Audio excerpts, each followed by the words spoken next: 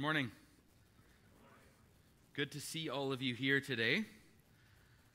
I am excited to be here today. Happy New Year. It's the first Sunday of the new year. And I'm excited to go through this year with all of you. Really, it doesn't actually mean a whole lot to start a new year, right? Some of you are thinking, no, you didn't. You didn't talk about how the new year doesn't mean anything. But really it does. And it's a good thing that we have a new year. I've come to realize that our lives are actually much like the cycle of the years.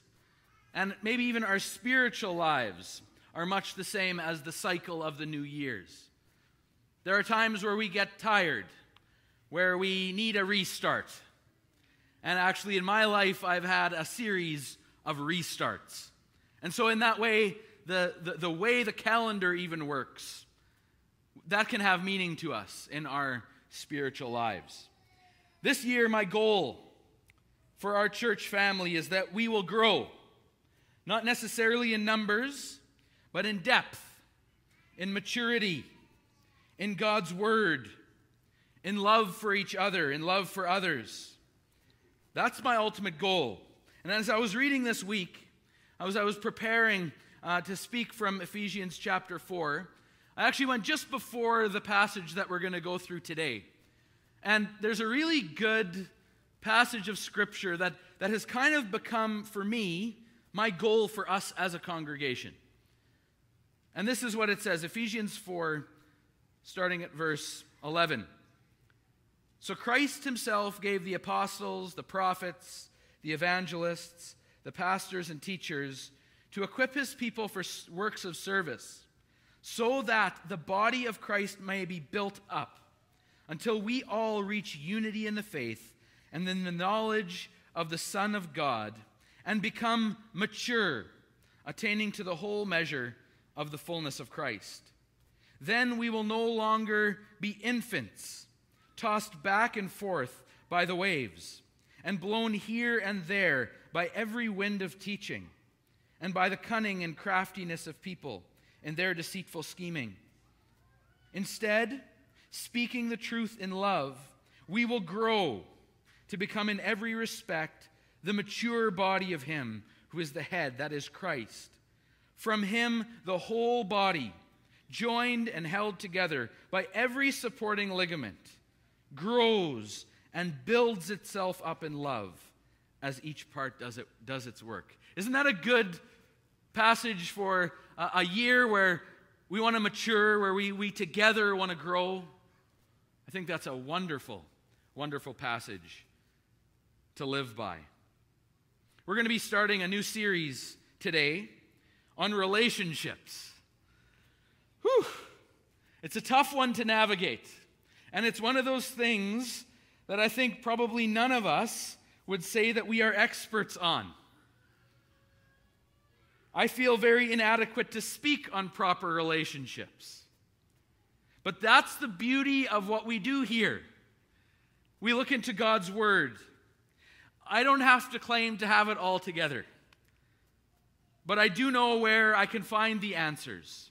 Yes, I hope that my life can be an example of this. But my hope is that we can actually grow together in this. And as we go through this, you'll always be given the portion of Scripture to go ahead and read the week before. And I encourage you to do that. I encourage you to read through these passages. Because I believe that this series is about building the body together. It's about building up together. Not just me telling you this is how you should live. Because boy, often I struggle to live like that. We're going to be going through a portion of Scripture in Ephesians that is probably one of the most practical places in all of Scripture. Some of the easiest to see exactly how Paul expects us to live. Ephesians chapter 4 through chapter 6.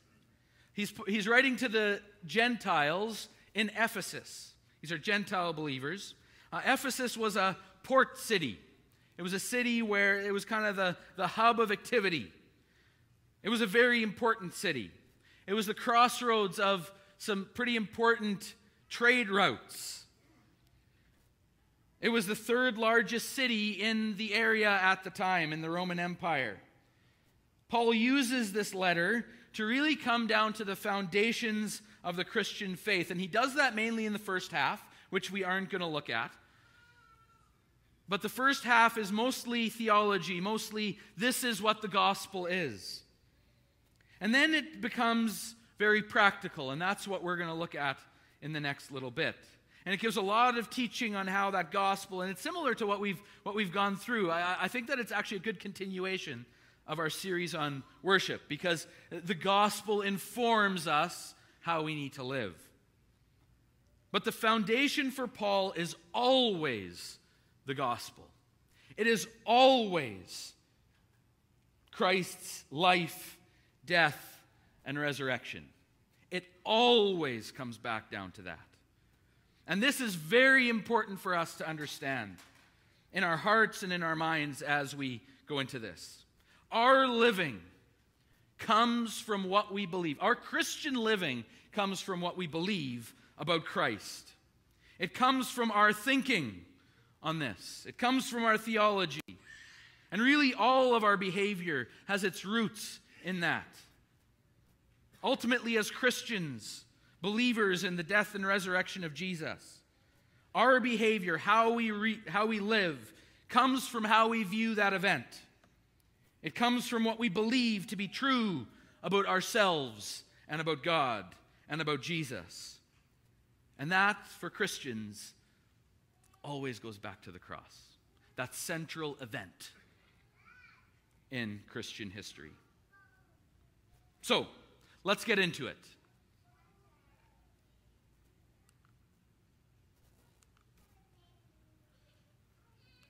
This thing is not working. It's on here, but I'm wondering if we need to unplug the... We won't worry about that right now. Let's pray, and then we'll get into God's Word. Heavenly Father, we thank you for the opportunity we have to come together and look into your Word. We thank you for your Word. May it speak to us.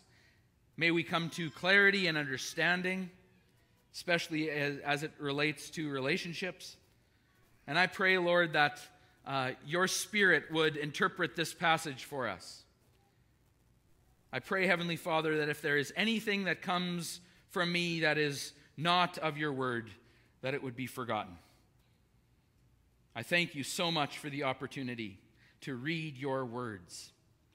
And I pray that we would be open, that our hearts would be open and soft for that. In Jesus' name we pray. Amen.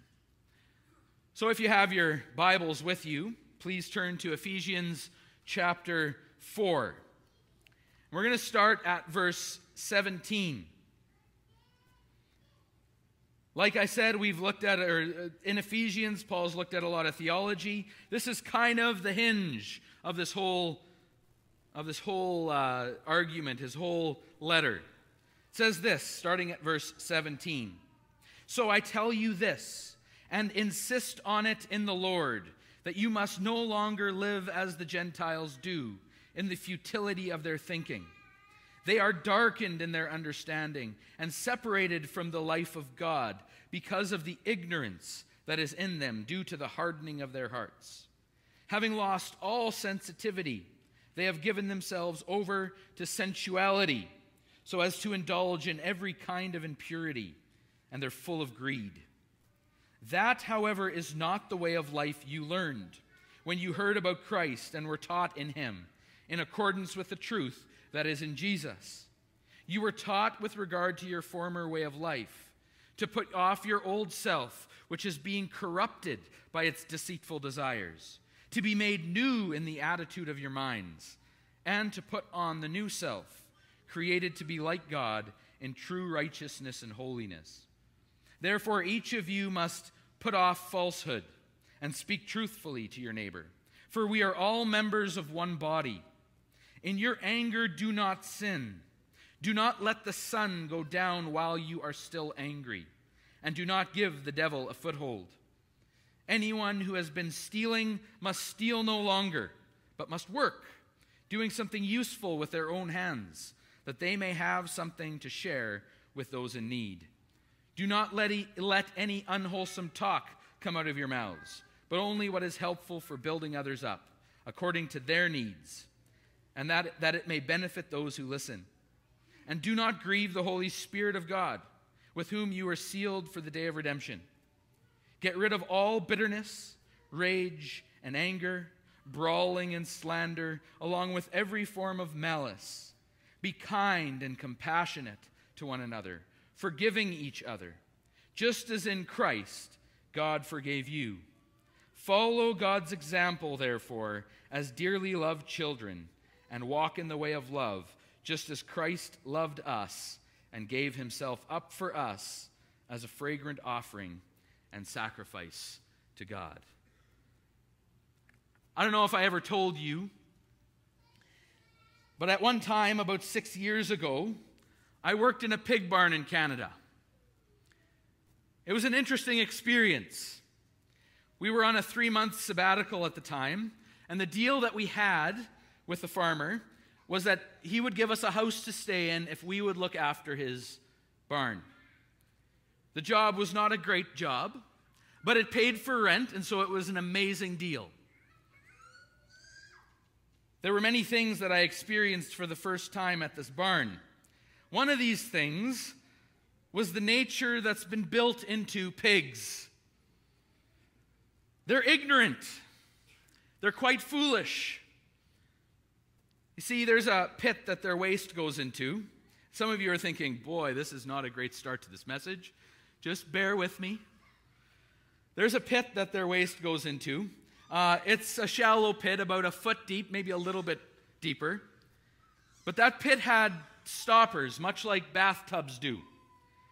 And so what would happen is when you would unplug the stopper, then the first pit would empty into another pit. And from there, then the farmer could dispose of the waste when he had time. And so every couple of days, I would go and I would unplug these stoppers. And I would allow the waste in the foot-deep pit to empty into the larger pit underneath. Now, the thing that I needed to be careful with was that the pigs loved the smell of the fumes that came from the pit below. Immediately when the stopper was removed, there was a strong smell that would come up through that. And the pigs loved that smell. And so they loved it so much that they would actually stay there until their brains were completely fried. And they would collapse over the hole. And that's what I needed to be careful of. This is what my boss said. You need to be careful with this. Do not leave that stopper unstopped for too long. And then he warned me even further. He said, if you leave it unstopped for too long, then when the fans go on, it will start circulating that air, and you could actually lose the entire flock. Flock, I don't know if that, herd, whatever. The entire barn, all the pigs would drop dead. Okay, yikes. And then he went even further and he said, if you walk in there at that time, you could also be a victim of the fumes. Yikes. And so this happened once. Whew. I opened the plug and I left it open for 1 minute too long. And there was a big, large, I don't even know how big this pig was. It was very big. And it went over this hole, and it collapsed right on top of the hole. And now I had to run and get the puller and pull that thing off. Meanwhile, the fumes are coming in, and I'm thinking, this is my last day on this planet. It was rough. I managed to get this pig off. And I managed to shut the hole before anything more happened, but boy, was I sweating. I was mad at that pig. I was very mad at that pig. Did I mention that pigs are ignorant? They're foolish. Pigs love the smell of their own waste. That's the problem. Pigs act like pigs, and this is their nature. Pigs believe the smell of their waste is the ultimate, and it kills them. If only someone would help them understand and realize that that smell is what kills them. If only someone could make a pig not act like a pig. Enter Paul. He describes the Gentiles. And look at how he describes them. Verse 17, so I tell you this and insist on it in the Lord, that you must no longer live as the Gentiles do, in the futility of their thinking. Isn't that a great way of looking at pigs' desire to smell their own waste? They're darkened in their understanding, separated from the life of God because of the ignorance that is in them due to the hardening of their hearts. Having lost all sensitivity. Isn't that another good phrase that describes this exactly? You lose your sensitivity to even what happens. They've given themselves over to sensuality so as to indulge in every kind of impurity, and they're full of greed. That's not a very good picture to start off with, isn't it? Ay, ay, ay. It's amazing how much that sounds like those pigs. Basically, Paul is saying, you are no longer considered Gentiles. You're something else. And that's a very important distinction for us to make in our life. You were like this, but you aren't anymore. Now, this is speaking to Christians. And so, this is who you were, but now you are something else. Paul uses the term Gentile.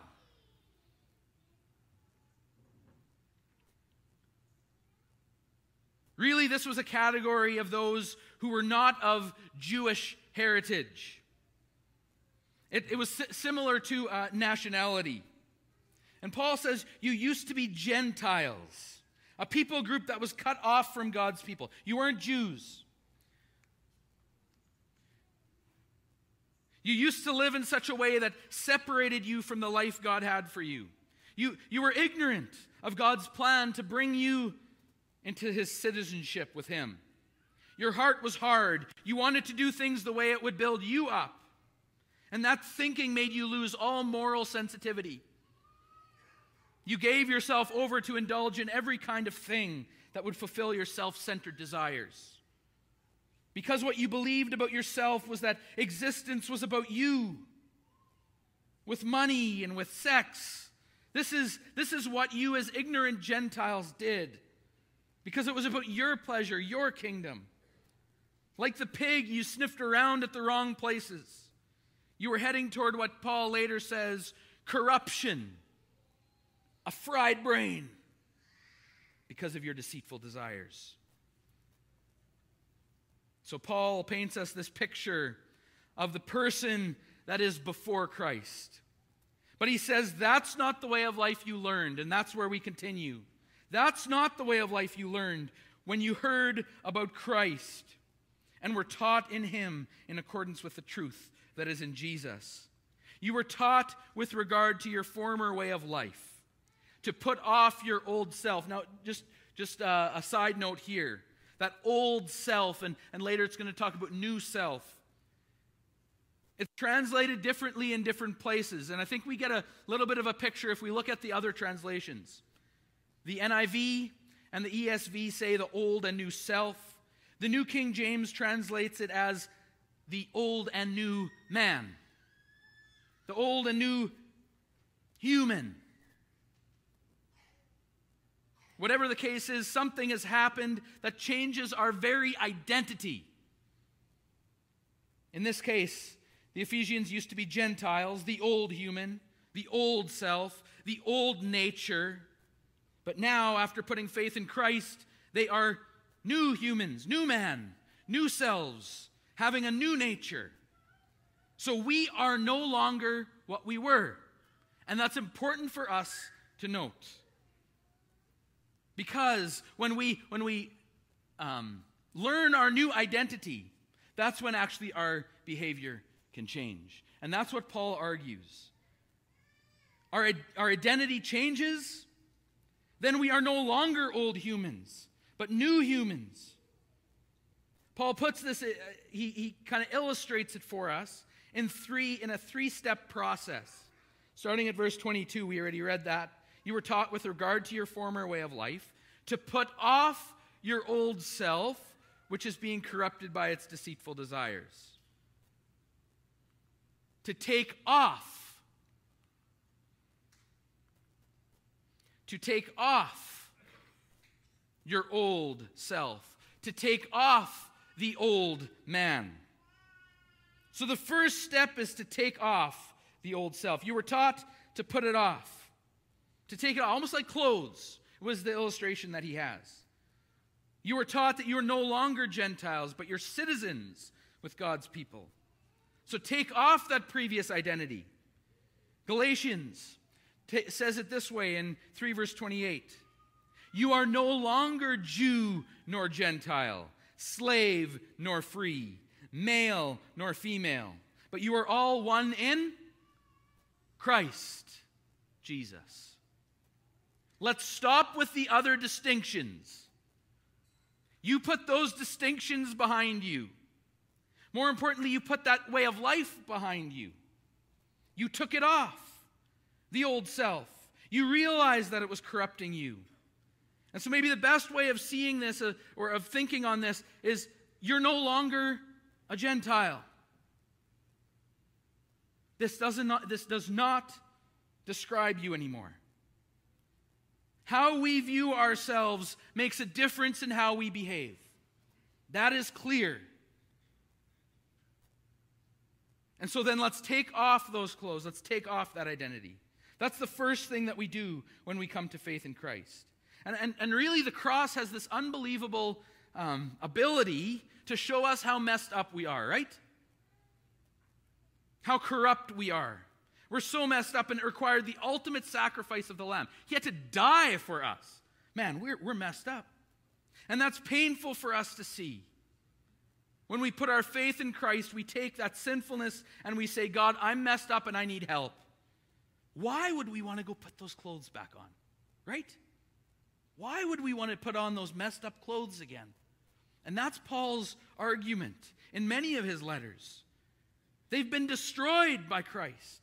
They're filthy. They corrupt us. They're deceitful. Let's take those off. That's the first step. Second part of this way that you were taught. Ephesians 4, verse 23. To be made new in the attitude of your minds. This sounds similar to Romans chapter 12. It talks about the renewing of our minds. And I believe this is, for many of us, this is a hard thing for us to do. But it's an important step. Because if we don't renew our minds, then we'll have the very real danger of thinking like our old selves. So what attitude is this? Well, Philippians talks about the attitude of Christ, right? That we should put on the attitude of Christ. And then it talks about him giving himself up for us. It's not about me. The Gentile way of thinking was what? It's about my indulgence. It's about what I do for myself. But the new way of thinking,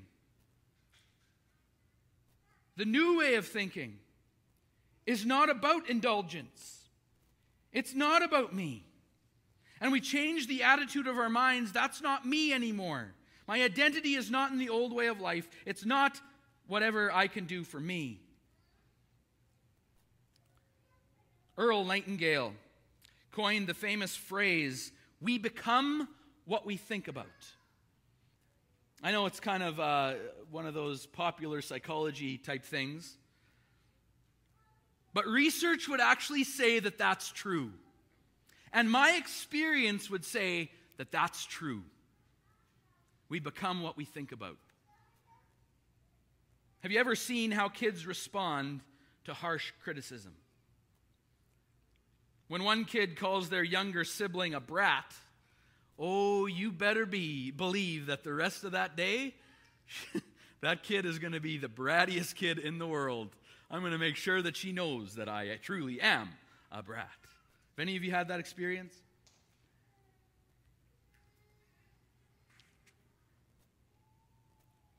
The more we start to believe what others say about us, the more we allow that to define us. When I was in school, I was called fat many times. What did I start to think about myself? That I was defined by my weight. That is who I truly was. What I started to think about began to become my identity. In relation to our sin, have any of you ever felt like you were an addict? I am defined by my sin. I am defined by it. I'm a drug addict. I'm a porn addict. Where you almost feel like that is plastered on your forehead. This is who I am. That's why it's so important. So important that we know that when we are in Christ, we are a new creation. The old has gone, the new has come. Do you believe that you are a new creation? Do you believe what this word tells you about who you are in Christ? Thank you so much. Man, it is hot up here today. Whew.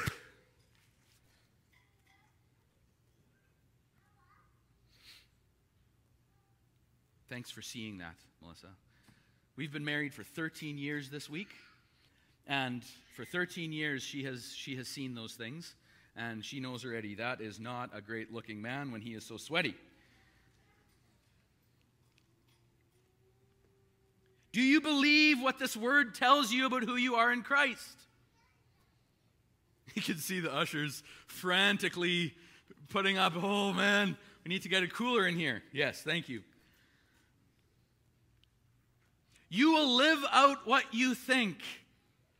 And so it's important that when you take off your old self, the old humanity, that you commit to being made new in the attitude of your mind. This is who we are now. And that's what Paul is saying. This is who you are now. These commands that I give you, it's just who we are. Start getting your mind around it. We live not for us, but for Him and for others. And when our mind is renewed, then these clothes that we will clothe ourselves with means so much more. These are the differences that attitude will make. And that's what he goes into. But let's keep on going, because he has another step to this. So we put off our old self, we renew our mind. And when we set our mind on Christ and what He has done for us.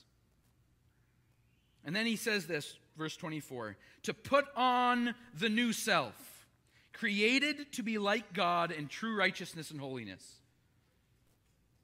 The new humanity was created to be like God. Us as Christians were created to be like God. And when our minds are renewed, that's when we gain the power to live as Jesus lived. That's when we gain this openness to the Holy Spirit working in us. And so how does this play out in everyday life? It's going to sound a lot easier than it is. He's not saying that you are going to get this right every time. But this is why we need to renew our minds, so that this flows out of our identity in Christ. So this is what it says. He goes on to describe a whole bunch of old self and new self behaviors. When we realize what Christ has done, what God's plan is, this is the way the new humanity is created to be. So this is the way Paul describes it. Series of old man and new man statements. So let's look at verse 25. And if I can get Henry, if you can just kind of go through these as we read them. This is what it says. Therefore, each of you must put off falsehood, lying, and speak truthfully to your neighbor, for we are all members of one body. Speak the truth. This is who we are. Verse 26, in your anger, do not sin. Do you know that being angry is actually a good emotion to have? Because it says that there's some sort of an injustice that has happened. But it's what we do with that anger that defines whether it's a part of the old man or the new man. Because it says, in your anger, do not sin. Do not let the sun go down while you're still angry. Deal with it. We deal with it. This is who we are. Let's keep on going. Verse 27, do not give the devil a foothold. Renew your mind so that the devil doesn't have those thoughts to work with. Verse 28, anyone who has been stealing must steal no longer. That's not who we are. But must work, doing something useful with their own hands, that they may have something to share with those in need. Work ethic. This is who we are. We work, and we work so that we can be generous. Number 29, do not let any unwholesome talk come out of your mouths, but only what is helpful for building others up according to their needs, that it may benefit those who listen. Really, that word unwholesome is rotten talk. Rotting talk. Things that will tear other people down. Things that will begin to actually produce rot in the body of Christ. That's not who we are. We build each other up. And then it continues, do not grieve the Holy Spirit of God, with whom you were sealed for the day of redemption. Don't grieve the Holy Spirit. Allow the Holy Spirit to work within you. Verse 31, get rid of all bitterness, rage and anger, brawling and slander, along with every form of malice. And then that's the old man. The new man, be kind and compassionate to one another, forgiving each other. This is who we are. This is who we are. I believe that Paul is painting a picture of us, for us, of the old man. We don't want to go there. Look at all those old man characteristics. Man, we don't want to go there. That's not us. Why would we go back to that? It was that very thing that showed us that we needed Jesus. Showed us how messed up we were. And I believe he paints that picture and he shows us these specific things so that this can even begin to change our mind. To be able to recognize when the old man is rearing its ugly head and know what the new man has been created to look like. The characteristics of God are the characteristics of the new man. That's who God is. I encourage you this week, read through that list again. All the characteristics of the new man, those are the characteristics of your Savior.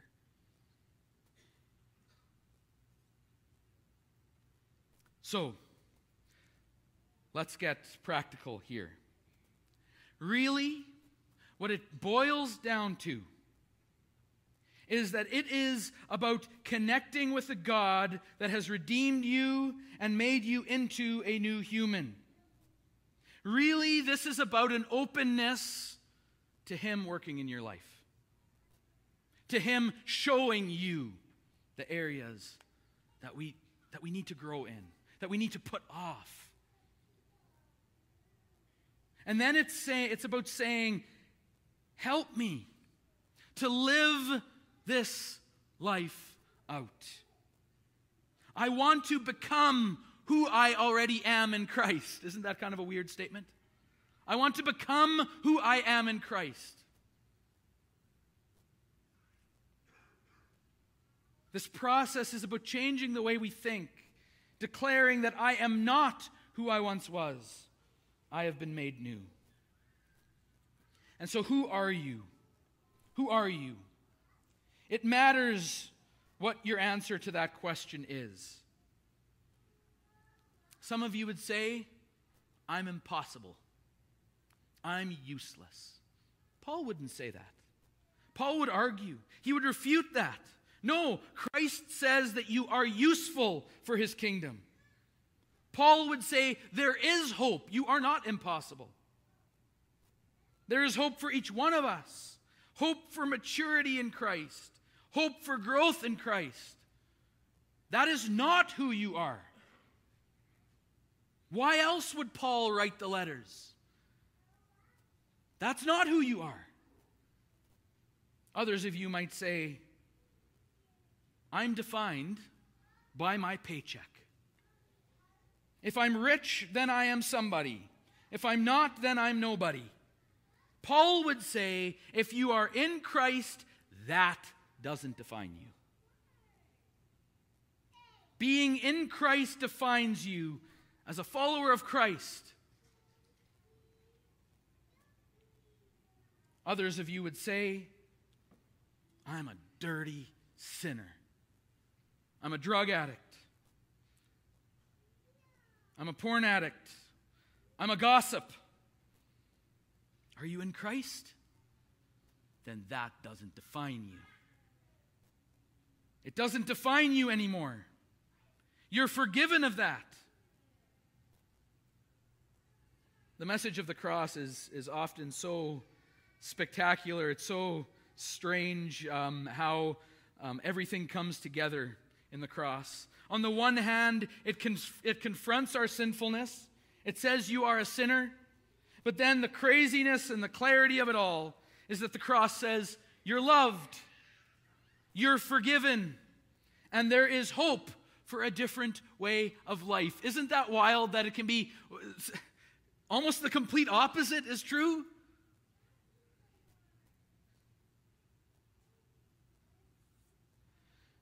The invitation of Paul, the invitation of Jesus, is become who you are. Follow me. Become who you are, a Christ follower. Does that happen overnight when you decide to accept what Christ says of you? No. It's through a constant, it's actually lifelong. So you'll have this for the rest of your life. That you're gonna have to put off the old self and put on the new self. It's through constant lifelong learning to recognize the old man in you and say, that's not who I am anymore. This is who I now am. It's a step-by-step declaring, I don't follow the way of the Gentiles, the way of the pigs. I follow God's example. 5 verse 1 and 2 says this. Follow God's example, therefore, as dearly loved children. Walk in the way of love, just as Christ loved us and gave himself up for us as a fragrant offering and sacrifice to God. The very nature of Jesus is this: putting off the old, renewing our mind, becoming more concerned with his kingdom work than ours, putting on the new self. My dad, we always had to chuckle when I was a kid. Often my dad would, and once again, I'm sorry that it's going here, but he would go into the bathroom and he would come out and he would open the door and he would say, I'm a new man. Isn't that a good picture? I'm a new man. I've left that old garbage behind me.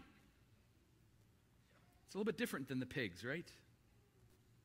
I'm a new man.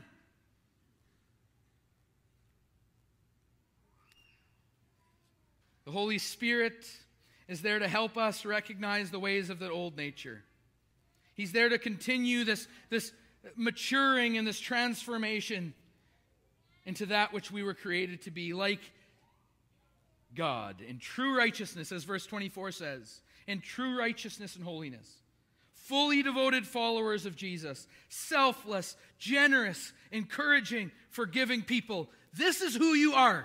Did you know that? This is who you are. It sounds like a very, like one of those inspirational talks, right? But it's deep. This is who you are. This is who you were created to be. And when we strive to be who we are in Christ, our relationships, our families, our community, our society, it will be transformed. This is why looking at how we relate to others is so important. But this is actually the basis of it. This is who you are. And so in the next weeks, let's lean into that and let's learn who we are to be and who we are. God has the best way for our relationships. Let's pray. Lord, open our eyes. Open our eyes to the way of the old man still alive in us. Transform and renew our minds to think like you. Give us courage and strength and wisdom as we seek and strive to be who you say we are. In Jesus' name, and all those who are a new creation said, Amen.